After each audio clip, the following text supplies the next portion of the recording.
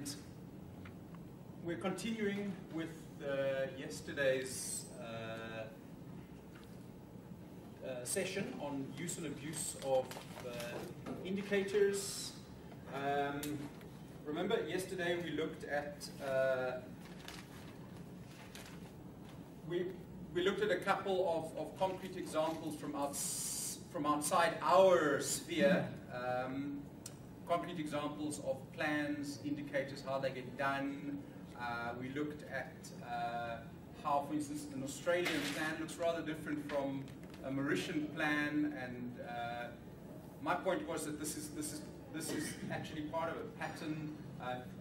Countries at different levels of development, for various reasons, actually have plans that look fairly differently. I think some of those reasons are good, some of those reasons are less defensible. Now, what I want to do today is to look at some debates around the use of indicators, indicator-based planning. Now, some of these points are points that you may be very familiar with. These are things that you talk about over tea. But what is probably new to most of you is the literature, the sources. And it's always useful to know that out there somewhere, there are people who are actually formally analyzing this and analyzing the debates, the frustrations, the issues that you have to deal with. And sometimes that can be useful in terms of just defending certain positions that you take in planning.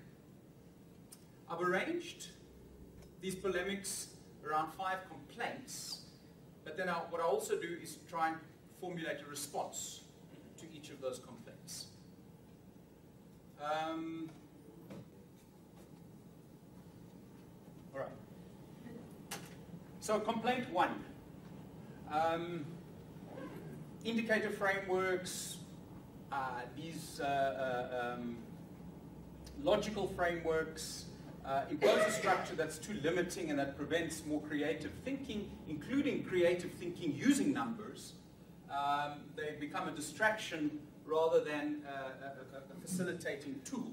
And this is something one hears a lot. I mean, you'll hear people saying, spending so much time trying to comply, with filling in something in every one of these cells. I can't really think. I can't actually deal with what's going on. The workload of just complying with this structure is just overbearing relative to the capacity that I have. Right. Have a look at that and that. Inbar is quite an interesting analyst. He's one of the foremost writers at the IIEP, International Institute for Education Planning. Around planning, I find his work very interesting. He deals with issues that I think are very pertinent to developing countries. And have a look at that as well.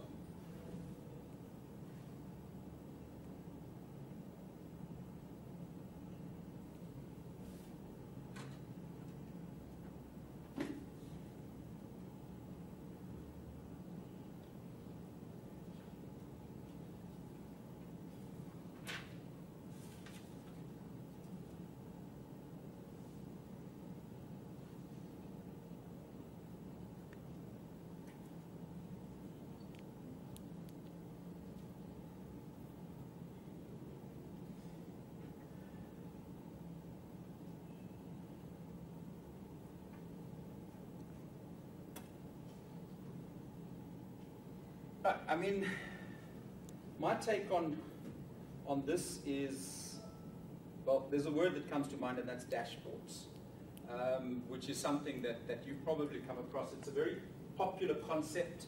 A dashboard it draws from like aviation or driving. A dashboard is a panel which tells you in a very rational fashion what is happening with your sector, almost as if it were a kind of machine.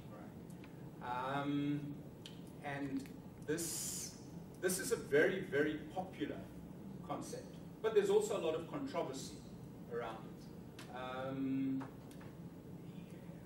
Some of you may be familiar with the presidency's POA system, where you have, for instance, for each sector, you have indicators, outputs, and then numbers arranged in cells, and then a target, and as time progresses, you put in the actuals, and then you will be able to see, how close are you to your targets.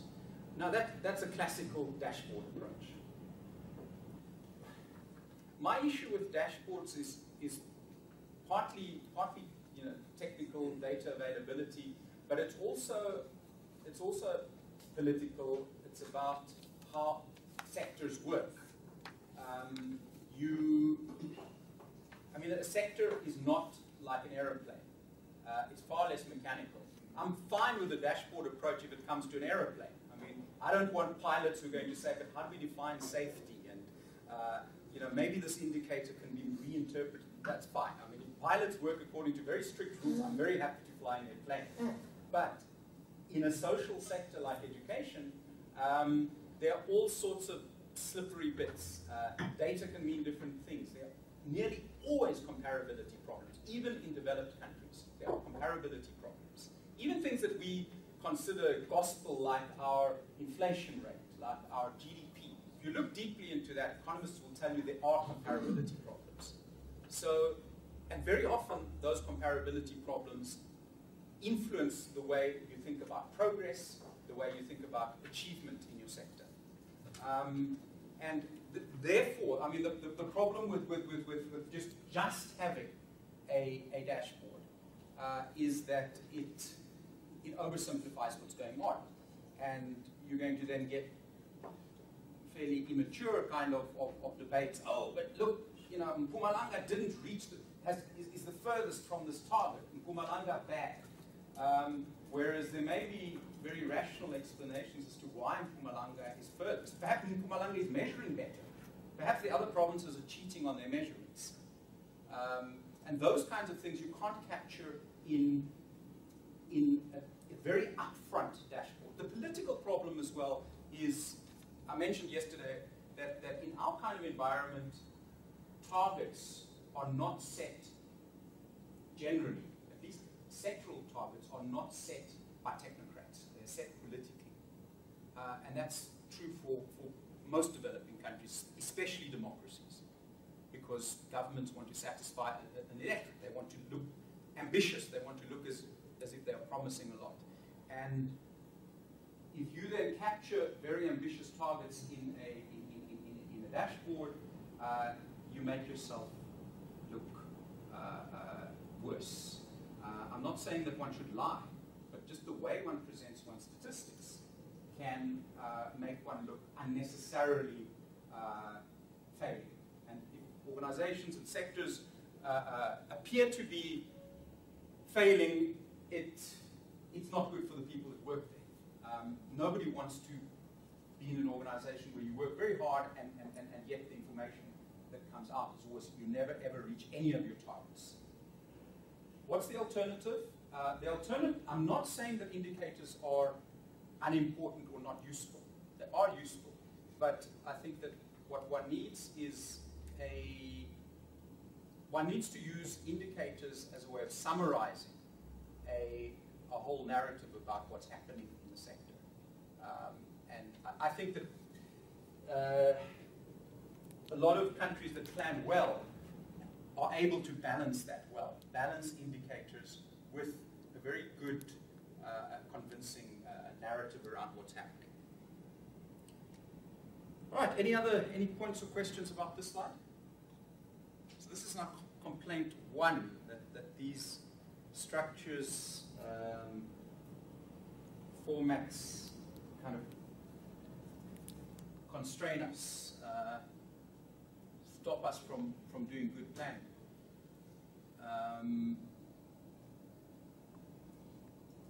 have a look at that one.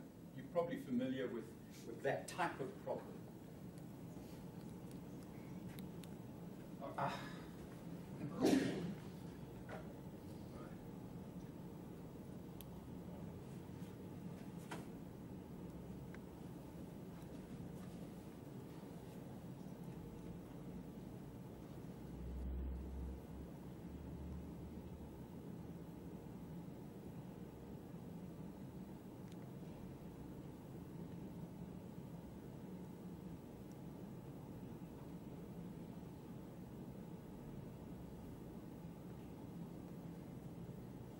In some ways, communism collapsed in places like the Soviet Union because they're trying to over-rationalize production processes and failed miserably. So what's the name called? Sorry? The name called, what is it? Oh, well, what this story is telling us is I mean, in the Soviet Union, there was an office called Gosplan, which sat in Moscow during the communist era, and it would plan number of shoelaces produced in that factory in that town. It will transport the shoelaces to that shoe factory, which will produce so many by this time, and then you send all of these targets out to publicly employed industrial managers. And that was how the Soviet economy, the Soviet industry worked to a large extent. And what they're saying here is that in that environment where your whole life is driven by indicators, you may get a quota which says you need to produce so many tons of nails every month. And instead of producing lots of nails, you produce one big nail. It's 5 tons. It's a way of illustrating something which I'm sure you discussed a lot, which is that indicators can pervert behavior. I mean, in South Africa, I think we have a concrete example that's often quoted, and that is matric pass rates in the early 2000s. During that period, there was a very, very strong emphasis on improving pass rates. And the result was that schools kept a lot of learners back in grade 11 because there was no indicator around completion of schooling. So managers focused on that indicator, pass rate. Let's keep all the weak learners out of grade 12. And that's not necessarily an optimal outcome. Now, Salvador is, he's a fairly traditional indicator type, and he likes this metaphor of the control panel. I have no problem with that, as long as one does, as he suggests, combine indicators with complementary analysis and research. You cannot have indicators in isolation from everything else. And then the response then is, don't let indicators dominate the planning and reporting process. Perhaps do this by limiting the number of indicators, and that gets back to this thing that we discussed yesterday. If an indicator doesn't tell you enough, what do? You add more indicators? Well, perhaps a better approach is to not add more indicators, but rather to have a non-indicator analysis where you bring in statistics that you have available at the time that explain what is happening with respect to that indicator. Right. Right, complaint 2.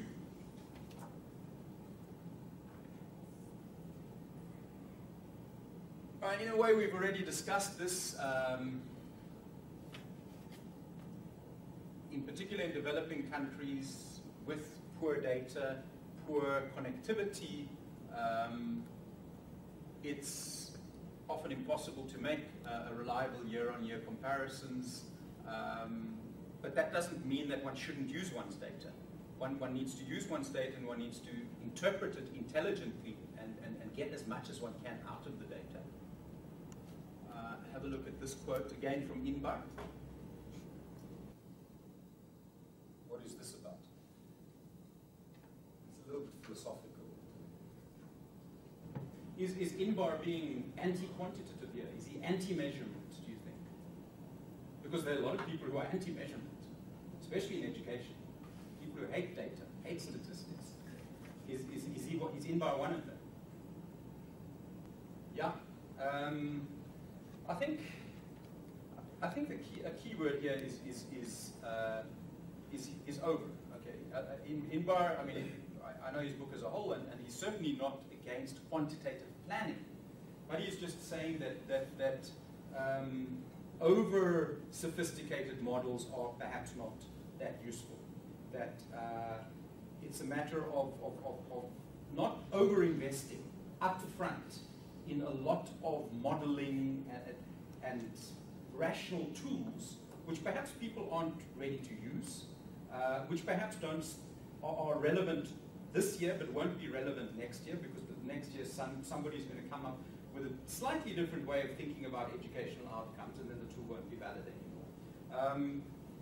There is a secret graveyard in places like the Department of Basic Education. It's a graveyard of many tools and models and Excel spreadsheets and programmed input-output models that have been produced over the years at great cost. Consultants like them, but they're sitting there in graveyards. They've never been used. Now, some part of the argument, part of the explanation is, well, these officials, they don't have the capacity to use it. I think that's a small part of the explanation. I think very often a large part of the explanation is simply that those tools were inappropriate. And they shouldn't have been initiated in that way in the first place. They were just far too, I mean, just to give you a concrete example, some years ago there was an attempt to model future provincial expenditure over, I think, 20 years, looking at a huge variety of policy variables, school funding norms, teacher variables, and so on. So essentially, all the costing of education was going to be captured in this tool. The tool was produced, but it's never been used. And partly, this is because a lot of those variables change every year. The way the school funding norms work changes, and then once it's changed, people say, oh no, well, this tool isn't worth it anymore. And it's a huge investment to reorient that entire tool for a few policy changes every year. So what does one do instead? Right? My suggestion would be rather to do one's analysis in a somewhat fragmented way. So in other words, have your analysis, have your spreadsheet tools for the school funding norms, have your, and let certain people own those. Have your models for personnel expenditure, have your models for infrastructure, and let different people own those. And then you will need your sectoral people who will try and bring together things and say, but hang on, this is contradicting that, and going back. So it's a dynamic process involving a lot of people, rather than reducing everything to one supermodel that's going to tell us everything at the press of a button. I think that's what Inbar is getting at here. So, possible response to complaint 2. Indicators can be good. Even if the data are not available, just saying that, look, this is an indicator that we need to track, and getting that indicator approved at a high level can be useful insofar as it then incentivizes people to get the data right. And in a sense, that's what's been happening in recent years. Presidency has been saying, look, we want an indicator on completion of the curriculum in schools. And then education responds by saying, oh, but that's very, very difficult to measure. We can't do that. And presidency, which is not an education specialist, says, but there must be a way of doing it. And eventually education finds a way of doing it. So indicators can incentivize getting the right data. But at the same time, one needs to accept that certain indicators just won't work. Certain indicator proposals just can't be taken forward because they're not practical.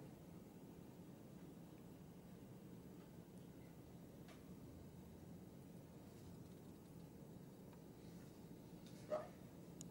Complaint 3.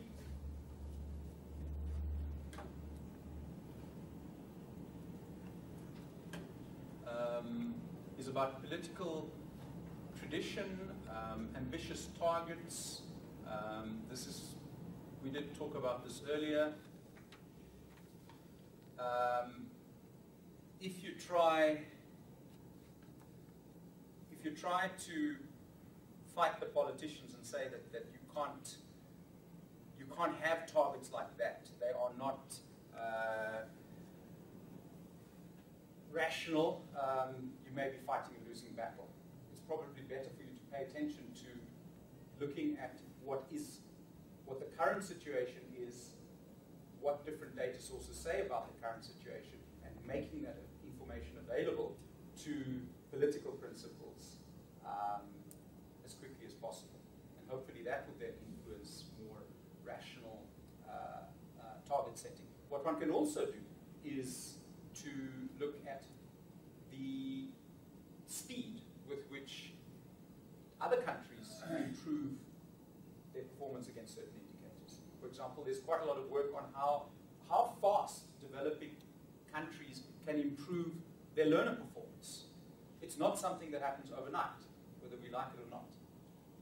And one can use that kind of analysis to bring about more rational targets there. Have a look at these two quotes and try and, I like the term ritualism, see what you make of that. Lewin, this is taken from an interesting document by Lewin on enrollment indicators. He's done some useful work on how typical use of the gross enrollment ratio, net enrollment ratio could be a little bit misleading. He's also done quite a lot of work on South Africa.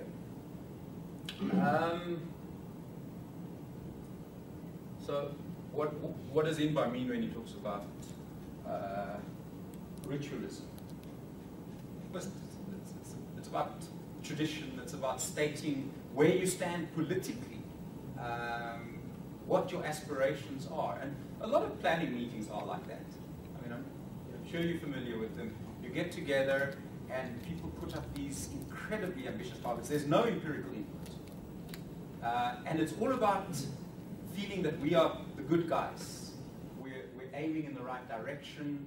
We're being ambitious. We don't worry about our constraints. You know, there are no constraints. With political will, we can get this done. It reminds me of the saying, don't confuse me with the facts. Exactly. Now, Inbar's argument is don't fight it. Accept it, try and integrate it, but integrate it in a manner that does not embarrass your organization. Don't let targets set by politicians be put into documents that the Auditor General is going to look at, for instance. Make sure that political targets are placed in more politically oriented documents. And make sure that there's space for that ritualism, but that there's also space for rational planning. So in other words, if there's a very ambitious target that's been put out there by the politicians, make sure that you as a planner have done the more sober work of saying, so what's actually possible? Because politicians need to be, that's our job, to inform politicians of what's possible. Whether politicians listen to us or not, well, whether they publish what we say is a different question. But what we at least want is for the politicians to listen to us. This is a quote which relates very much to kind of more lower level performance indicators, indicators about your directorate or even about you as an individual. Have a look at that.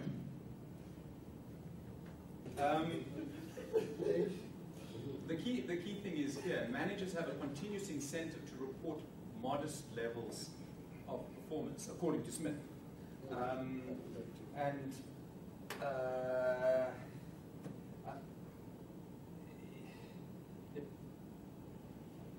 It reminds me of a related issue. I was under a performance system once where you had to every year say, whether you performed according to your expectations or whether you exceeded your expectations. You probably see, I don't know if the public sector one has the same term, exceeded expectations. And my problem was that what that implied was that you have a historical kind of level of performance, and obviously you base your expectations on what you've done in the past, all right? So the only way you can exceed your expectations is if you didn't really understand what you were able to do, right? So you exceed your expectations, right? But then once you've exceeded your expectations, that becomes the new norm.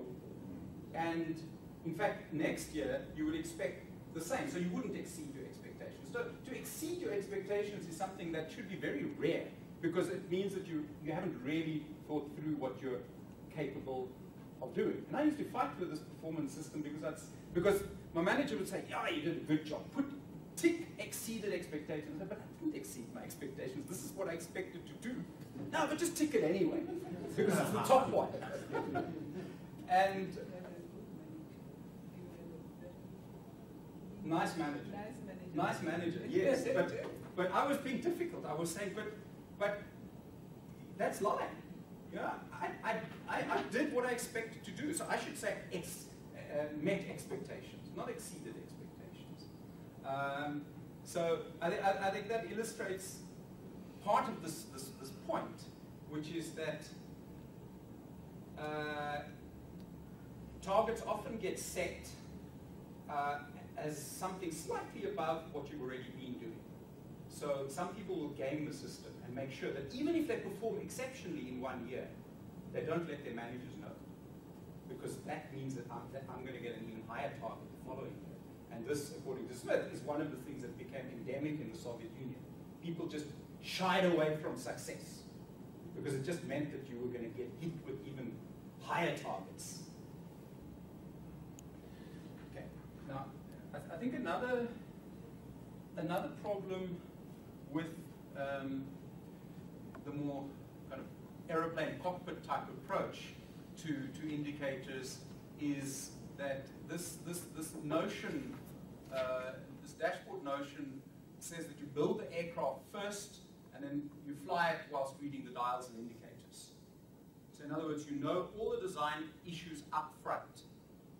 Now, that can get you into trouble when you're doing sector planning, because you don't know everything in year one, right? As if there is a year one. There's never really a year one. But when you want to embark on a process of new indicators, the textbooks will often tell you just specify all of the indicators, define all of them, say what the data sources are, what the data quality issues are, and then go, right? Then fly this thing. But especially in our kind of environment, we just don't have time to learn all the things up front. We learn them as we fly. And that means that along the way, one needs to adapt one's definitions, and one may even at certain points need to say, oh, actually, this indicator didn't work as we calculated. We need to calculate it in a different way, and we need to explain now to the public that we've got a different way of calculating it, and this is the implications. If we want to make a comparison, we have to do X, Y, Z. it's a little bit, it's complex. It's not as straightforward as just a simple dashboard, but it's the reality we have to deal with. Okay, there's this complaint that we're wasting our time with indicators because this is the part of our annual performance plans that nobody reads, other than perhaps the Auditor General. No manager reads them. No one uses them for planning, for taking decisions. So what's the point of all of this work? I'd say the response there is not to say indicators should be dropped, but rather that indicators should be better calculated and presented. Before I close, I want to go through the final slide, which is a recorded slide. It's partly recorded, in case you want to use this in training that you do with your own staff. So please feel free to do that. And what I try and do here is to just summarize key things that we have been looking at in our session. Let's hope this works. Let us try now on one slide to summarize a few pointers for better practices when it comes to indicators. When you select indicators, there are 2 points of departure: the strategy of the organization and the data that are available. A more textbook approach to indicators may say that only your strategy should determine your indicators, but in reality, you need to pay attention to the data that you have available. In fact, when you select indicators, you do need to have a very firm grasp of the data available and the quality of that data. Try to have a mix of innovation and maintenance indicators. Innovation indicators would point to new things. There may be a new early grade reading intervention. You may be tracking the number of children covered. On the other hand, maintenance indicators refer to more ongoing background work that must happen all the time. For instance, work relating to teacher pay. If you only have maintenance indicators, you could be giving the impression that you're not paying attention to innovation, that it's business as usual, that you are not going to see any fundamental change. On the other hand, if you only focus on innovation indicators, you could be sending the message that you are not paying sufficient attention to the background work that is necessary for the innovation to be successful. Have few indicators. There are too many reports that have far too many indicators. I think one of the reasons why people overload the indicator side of plans and reports is because there's a sense that all statistics should be expressed in the form of indicators. Now, that's definitely not true. There are many other statistics that ought to appear in any report. Indicators are simply the headline statistics, the statistics that you pay particular attention to, that you track over the years. By formalizing too many statistics as indicators, you make plans and reports difficult to follow and a nightmare to produce. When you calculate past values of indicators, don't just use the data to calculate the indicator value. Use the opportunity to do some related analysis using related variables. This will then help you understand the indicator values. Remembering that the indicator is simply like a starting point for a wider analysis. Multiple data sets, for instance, school data, household data, may point in different directions. Missing data, missing records means that it's difficult sometimes to decide exactly what values to use for your indicators. Now, this is something that a lot of planners are a bit uncomfortable with. A lot of managers are uncomfortable with this. There's often a desire for indicators to be a mechanical process. Unfortunately, it's not a mechanical process. The reality is that there needs to be some professional judgment, and things are never as clean as the textbooks may indicate. What this means is that one needs to document what decisions one has taken so that one is able to defend the work that one has done afterwards. Target setting. Don't torture yourself. It's politics. Many planners get very concerned when target values are set by the politically minded in the organization that seem just very, very high. Now, it's probably not worth it to worry too much about that.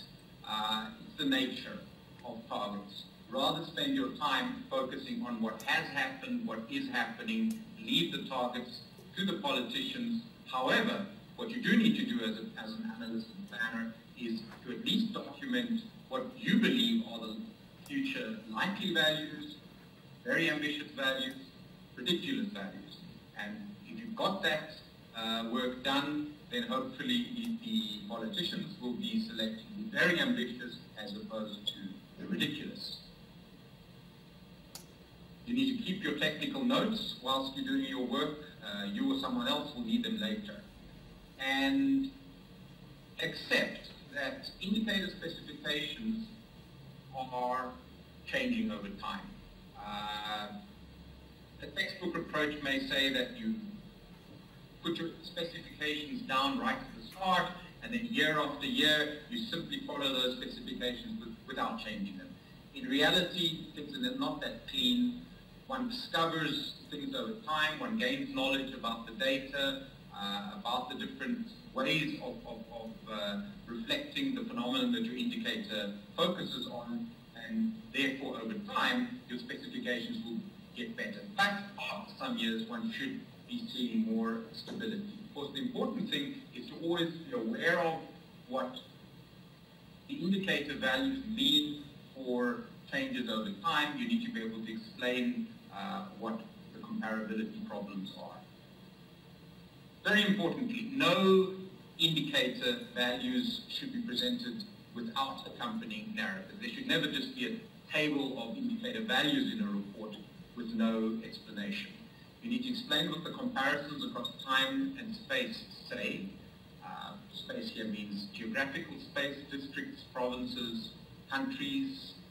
You need to explain the role of data noise. Are there differences across years because you've used sample data and there are wide confidence intervals, in which case those differences don't really mean much? And generally, what do upward and downward movements or no movements mean? Popularly, there's this notion that indicators should move up if there's progress. If there's no movement up, then there's been no progress. Things are never this straightforward. For instance, you could have an in-service teacher development indicator which does not move up, perhaps not because you're not being successful, but because the demand for teacher development is declining, or new teachers moving into the system require less training than older teachers. Does that mean that your indicator is a bad indicator? I would say no.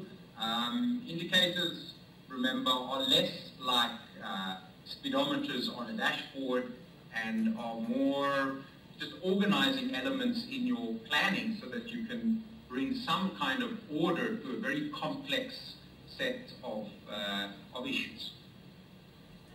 The report writer will need to deal with the fact that actuals, what has actually happened, is less spectacular than what was put in the targets, which tend to be rather ambitious. Now, how does one report on this? My suggestion is focus on the glass that's half full as opposed to the glass that's half empty. Don't dwell too much on the difference between the actuals and the targets, but rather look at whether the actuals reflect an improvement and whether that improvement is the best that was possible given the time and the resources, and if not, how could one adjust one's strategy in order to achieve better results in future. And then finally, get feedback on your reports. Phone whoever uses your reports, legislators, treasury officials, people in the media. Ask about the quality of the report. Ask about the indicators. Were they intelligible? Did they make sense? Did they seem useful? If nobody's bothering about the indicators, despite all the time and effort that you're putting into them, then there's obviously something wrong, and you need to go back to the drawing board, and there's probably a better way of dealing with this issue. Right. Thank you.